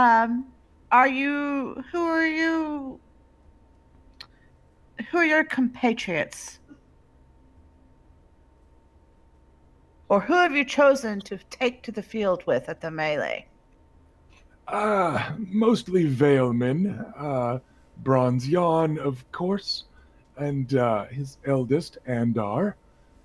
Sir Vardis Egan will be joining us. My squire, and then Lord Aaron's squire as well, Hugh. We're not sure, perhaps the youngest Royce boy. He may be looking to redeem himself after his mishap with your oath. I Mean to say. it was my understanding that he is going to the wall to take the black after this. Indeed, so he may want to thrash some craggy-featured, hairy half-giant as practice before he gets to the north. Well, he probably shouldn't approach the king. What hopes your swordplay is more practice than your tongue play? Sir Corbray. Oh, not to worry, pretty young man. I've plenty of practice with both. And his eyes slide off of you towards your younger brother across the room. At that point, Luke looks slowly to Adam and looks back, and there's an acknowledgement there, but not a pleasant one. Speaking of tongue play, Maya, and he just brazenly reaches towards Maya's plate, and plucks a piece of meat. Thank you. I thought I'd get a taste for myself.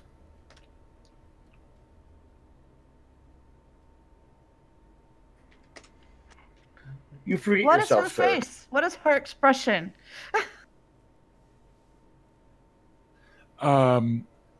She just kind of stammers out, of course, sir.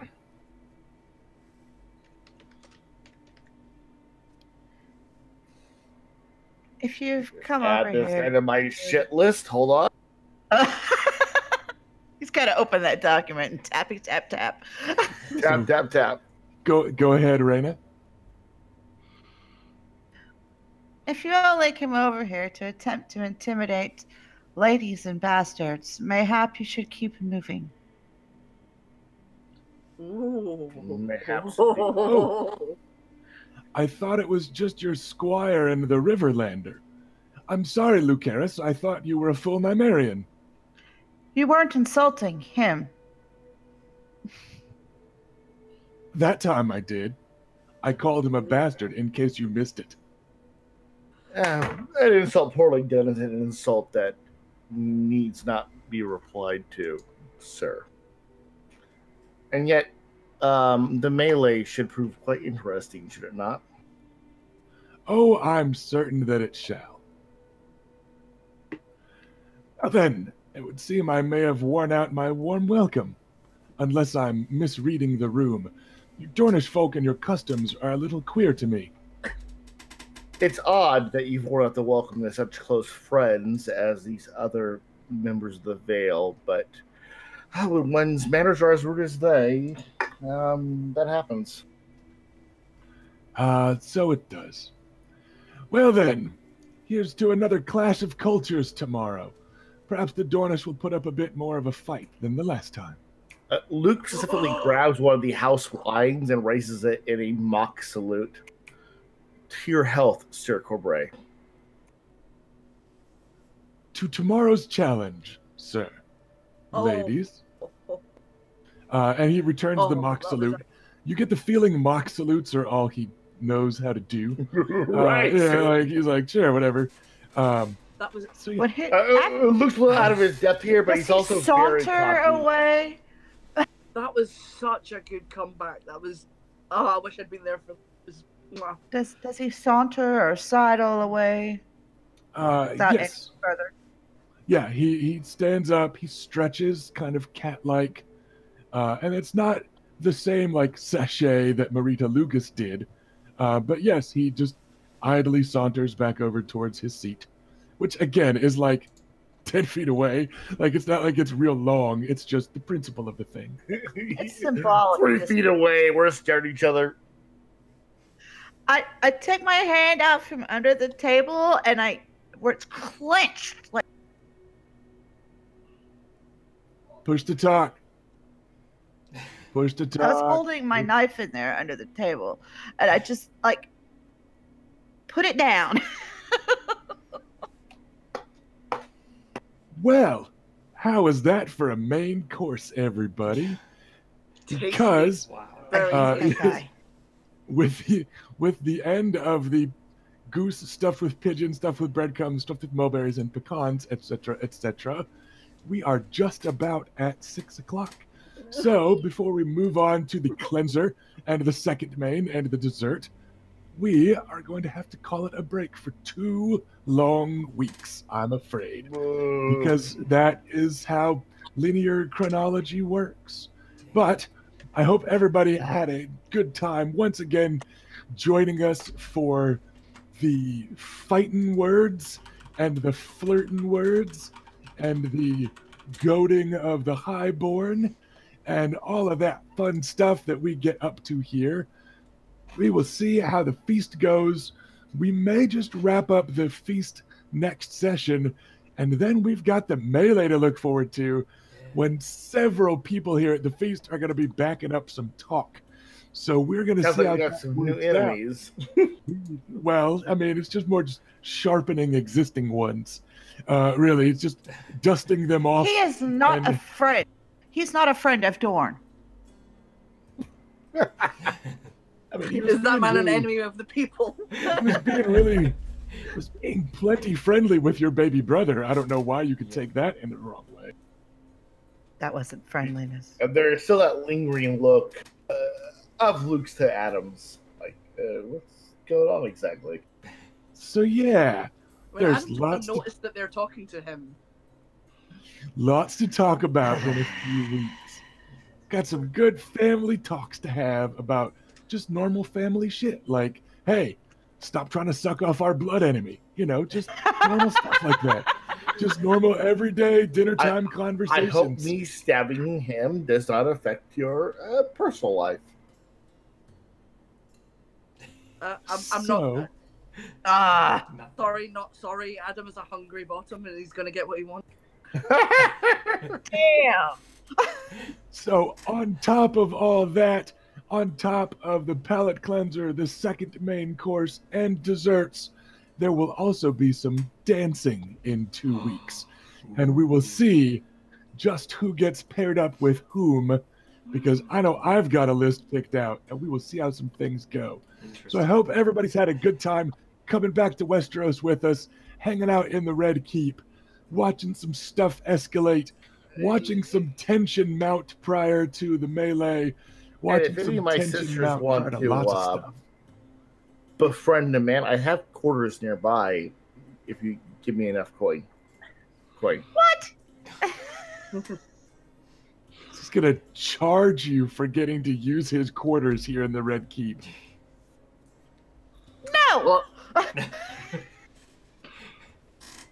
I kid, of course. They're free of charge. Okay, that's good. Just like his sisters are, because they're free women. They can do what they want. He's not Don't be an pimping ass. anybody.